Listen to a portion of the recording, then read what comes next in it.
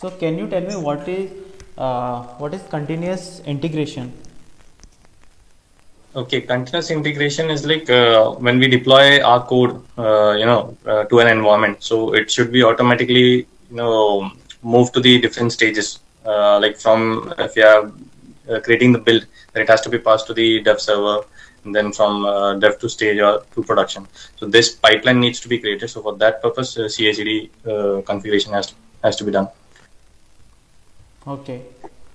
So whenever we make a push, so if the configuration we have to do, like it will, if everything is successfully, all the test cases runs, then and everything is fine, then it will be automatically deployed to the servers.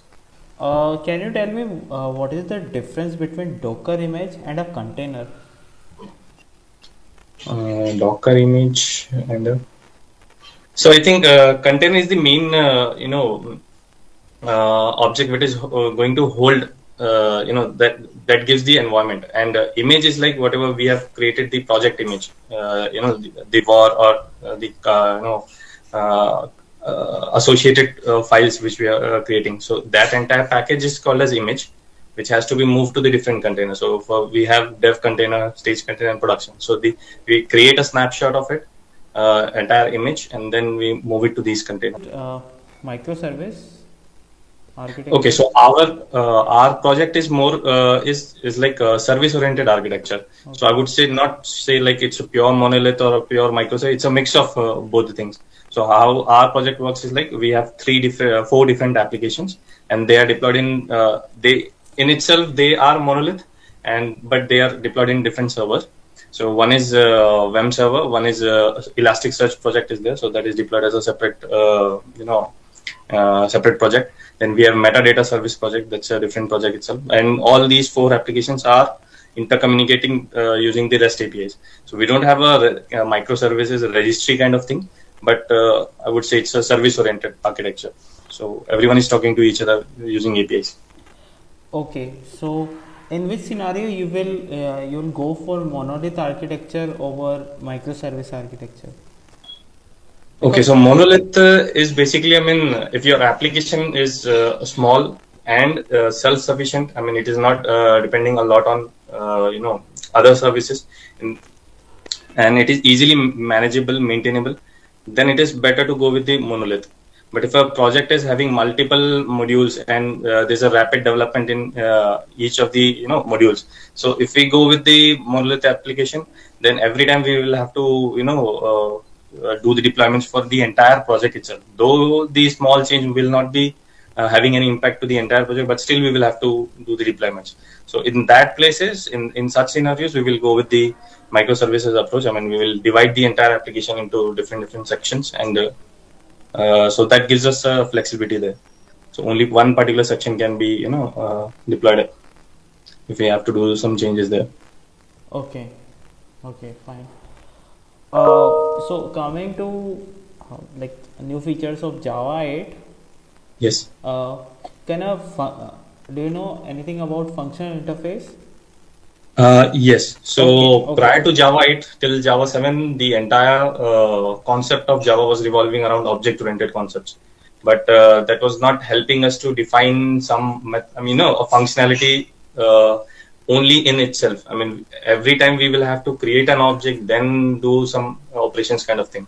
So what Java 8 came with was a functional interface.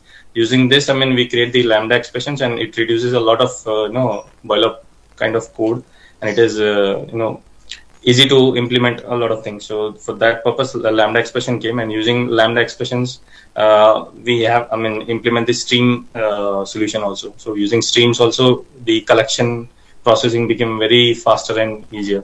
Okay. With that. Yeah. So can you create your own functional interface?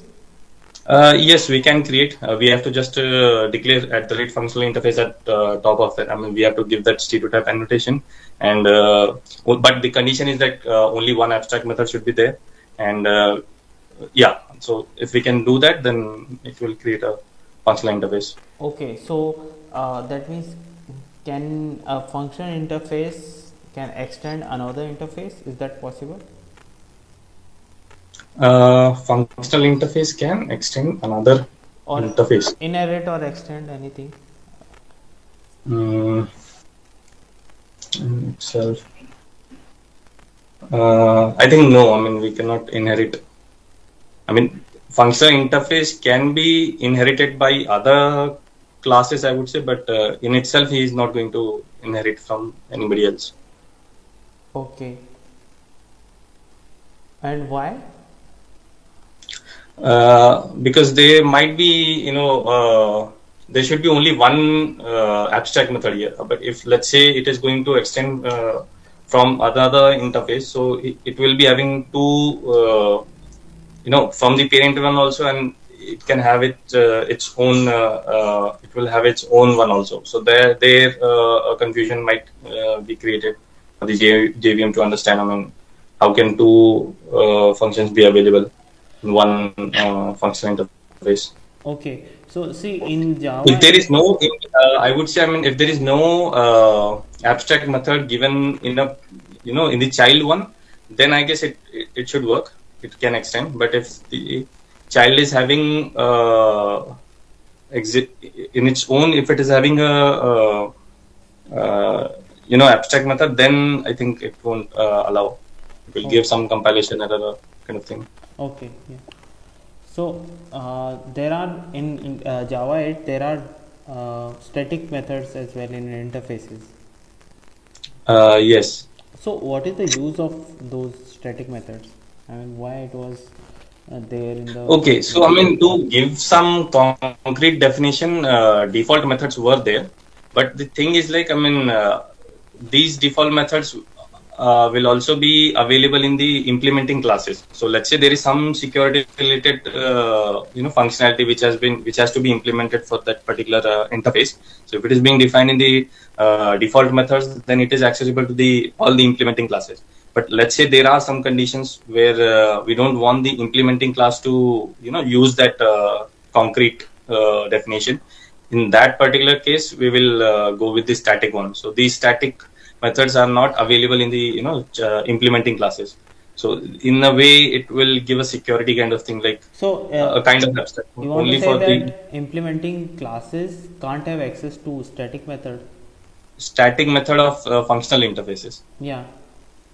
Yeah. So in a way, it will give a, kind of security kind of thing. If we want to access that, we will have to use the interface reference itself. I mean, that the parent interface, the functional interface reference itself to access the static method. Okay. The child won't be able to access that. And these default methods are also introduced in Java 8, right? Yes. Yes. Okay. So suppose two interfaces have same default method. I mean, they have same name, same content, everything, and okay. One class which is implementing both these interfaces want to use a certain method, a method of interface A. Okay. So how do you use that? I mean, everything is same. The interface method is same, content is also same. Okay, so same signature, same content, everything will be same. Everything. And both are defaults for each functional interface. Yeah. Okay. So I think in the child class, we have to define, which particular default method has to be given the preference. There is a way to mention that. So I don't remember exactly how we can do that, but there is a feature which is being provided by Java 8, which allow us to mention, which one has to be given the priority in both the out of the interface A and interface B method. So we can give that priority. We can set that somewhere. Priority, is that possible? No, I will not say priority, but we can define somewhere in the child, the extending class, like which particular method we have to consume. The default one. If both the parents are having a default method, then which one we have to use. So that can be defined in the child class somewhere. I am not sure exactly where, but it can be defined. Okay. Okay, fine. So coming to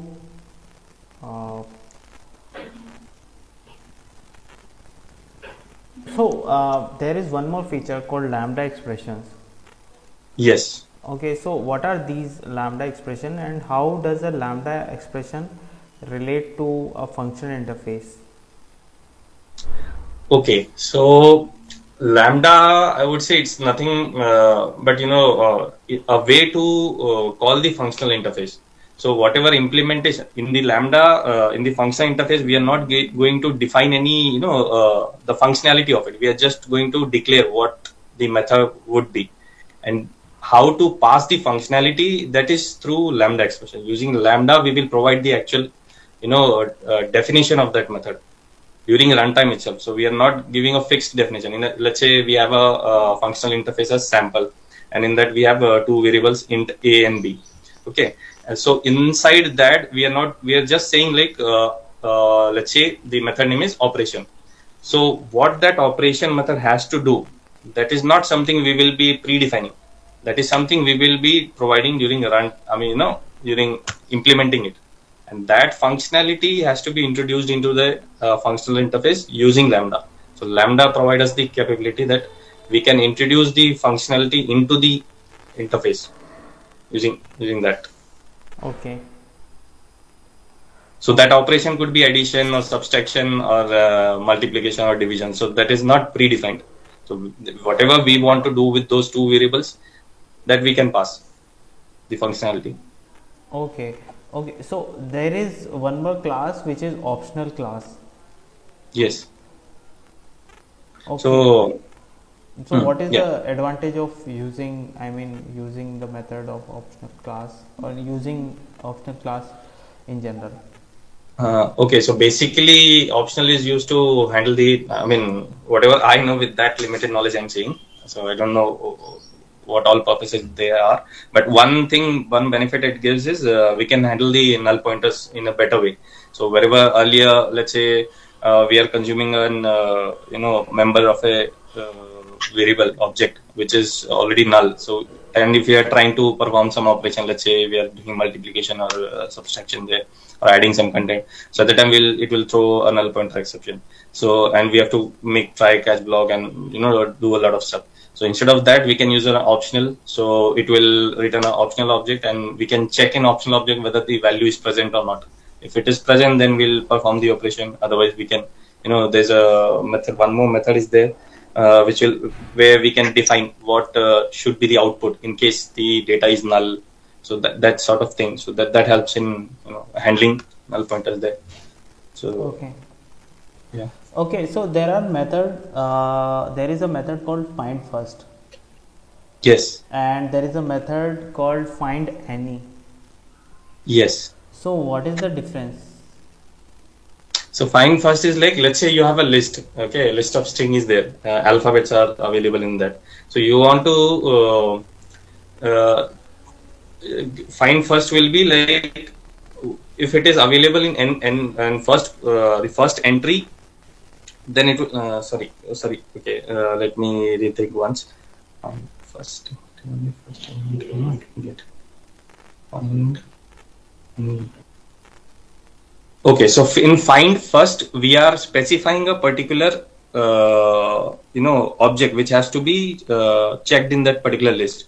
If it is available, then it will return it. And find any is like, we are not giving any input to it. We are just checking whether the list is having any value associated with the condition or not. If the condition satisfied as any value is there, then that will be given back in find any. And in find first, the specific whatever we are passing to that method, if that is available and it is occurred in that list, then that will return, I guess, okay, the value, the position of it. The value. So how this stream is different from collection?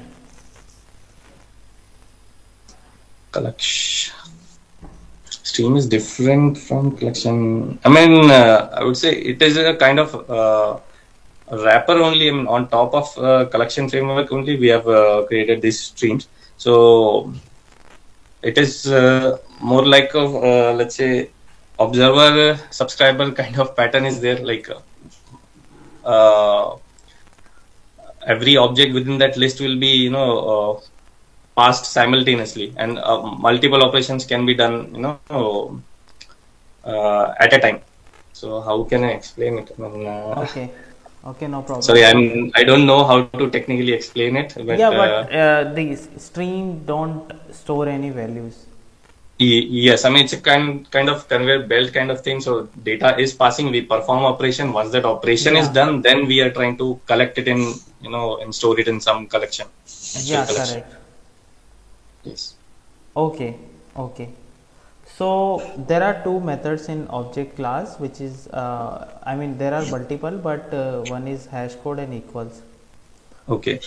The other one is equals. So in your code, if suppose you I mean if you have a condition that you can't override hash code method. Okay, so what are the performance implications in that scenario? Okay, we don't have to override hash code method. The hash code. So performance implication is like one, I would say, in map it might affect when if we are trying to store that, if we are using that object as a key in a map. So it is always better to have a unique hash code every time for custom objects. So if that ability is being restricted, then that will create a problem in map, I guess. And for comparison, so I mean it will create problem for implementing some comparison logics. I mean, it will restrict the ability of an object to be unique. So if you are okay. So I would say, I mean, it will affect in map. I would say, I mean, while storing as a key. Okay, fine. So can you use hashmap in multi-threaded environment? Hashmap in multi-thread environments. Yeah. Actually, by default, they are not thread safe. But if there is a condition of multi-thread, I mean, I think there is we can make that map a synchronized one. I mean, there are options. I'm not sure how we can do it, but I think we can make a map as a synchronized one so that only one thread is able to access. You mean you can use concurrent hash map? Yes, right. Okay. Okay, so what is immutable class or object?